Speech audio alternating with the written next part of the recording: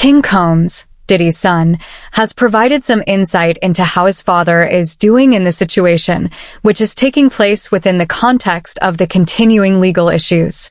During their time in Los Angeles, King Combs and his brother Justin were contacted by a paparazzi photographer who made an attempt to grab a picture of them. An inquiry was made by the photographer on his father's health, and he made certain that his father was holding up. When that occurred, King Combs was with his brother. He was in the company of his brother. It was sufficient for the younger Combs to react with a single word, and that word was good.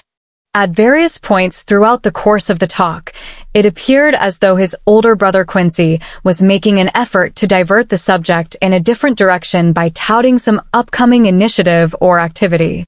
On the other hand, the first child of the struggling businessman who established Bad Boy did not offer any other opinion on the subject or provide any additional information. On the other hand, King Combs was forced to cope with his own personal pain when he was faced with a sexual assault case of his own kind. Around a month ago, something took place. This transpired as a consequence of the inquiry that was conducted in response to the multiple charges of sexual assault that were initially brought forward against his troublesome father.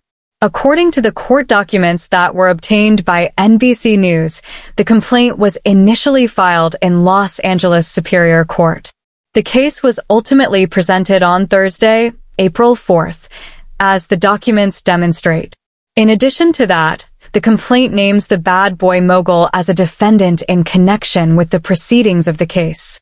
Grace O'Marque, who is the person who submitted the complaint in this case, asserts that the hip-hop scion sexually assaulted her in the year 2022, only a few days before Diddy's annual New Year's Eve yacht party.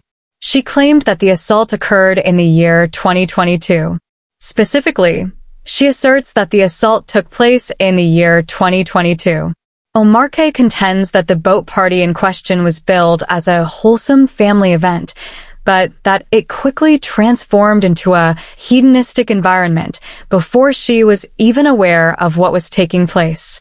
This is an extra point of interest that she brings up.